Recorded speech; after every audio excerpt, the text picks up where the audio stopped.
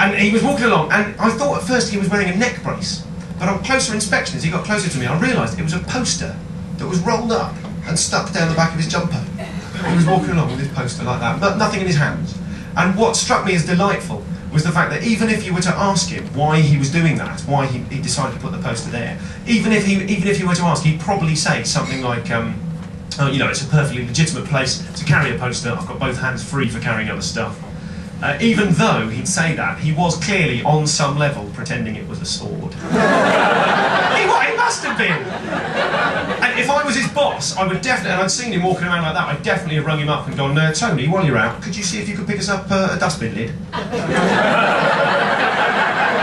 Yeah, and if you can find me one, if you could get me a bucket with 2 eye holes cut in it, yeah, that would be...